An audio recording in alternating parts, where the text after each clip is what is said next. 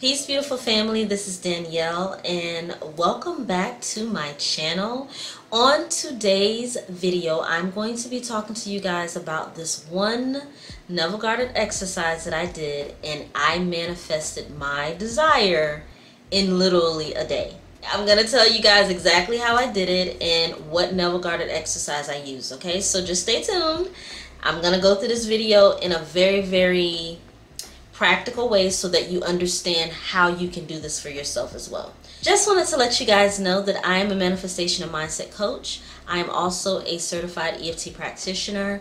If you would like to know anything about what I do, any courses that I offer, or any information about my one-on-one coaching, please check the description box down below. Number one, I want you to understand that you're not wrong for wanting your desires. There's no right or wrong way to manifest. Things are always going to work out in the way that you assume that they're going to work out. So whether you use techniques, whether you want to do exercises, whatever you choose to do, you make the rules. It's your reality to create, okay? Now, I took my desire off the pedestal. I wasn't really concerned about when it was going to happen. I truly desired it, so I didn't let it go. But I understood that whether it happened or not, I wasn't going to really care either way.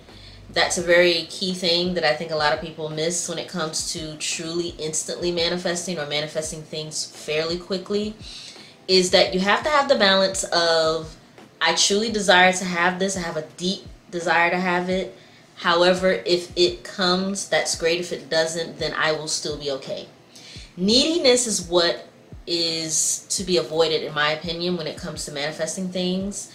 It comes from a state of, I don't have, where is it, all the things that you're thinking about, where's my manifestation, how come it's not here.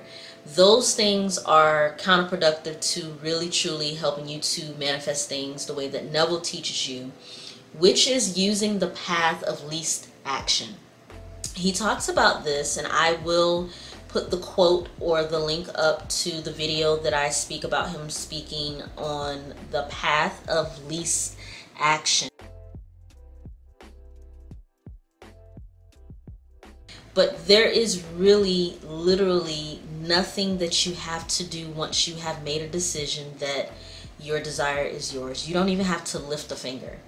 The fact that you already have the desire and that you can either visualize it or you can use inner conversations to speak about it, to daydream about it, that means that that desire is already yours, okay? I did this in a very relaxed state, which brings me to one of my other key points in manifesting effortlessly and getting this exercise to work for you. Your subconscious mind is going to impress a lot faster when you are in a relaxed state. This is something that has been scientifically proven, that your brain waves slow down when you are relaxed. Your brain is more susceptible to impressions. You're able to bypass your conscious mind and go straight to the subconscious, which is where we want to go. We want to go there. We want to program your subconscious with the suggestions and with the impressions and the images that are going to get you your manifestation. So this is what I did. Have you guys heard of the technique? It's called I will not climb this ladder, or I will not climb the ladder. Now, when Neville did this with his students, what he was trying to prove to them, from my understanding of reading his text, is that it doesn't matter whether you say something negative or positive. If you fall asleep in the assumption that something is what you say it is, you're going to be able to manifest that, because your subconscious mind is a very faithful and obedient companion.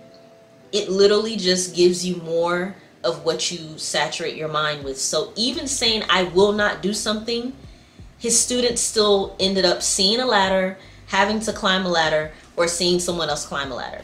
So I decided to take this exercise a step further, and I wanted to manifest money out of the clear blue. So I just started with 50 bucks, and I already have $50 in my bank account. So it wasn't something that I was necessarily looking to get either way. However, I truly wanted that $50 because I wanted to just use it to buy like my favorite food, sushi, not have to come out of my pocket to pay for my Sephora makeup. And this is the exercise, is to say I will not manifest and then insert your desire. So you could say, I will not manifest reconciliation with my specific person.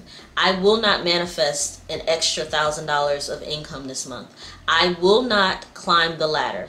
What you're doing is you're proving to yourself that even if you persist or assume something to be true for you in the state akin to sleep, as you're falling asleep or in a super drowsy, relaxed state, your subconscious mind is impressing no matter what. You're triggering your subconscious mind to find a reason to make what you're saying to be true.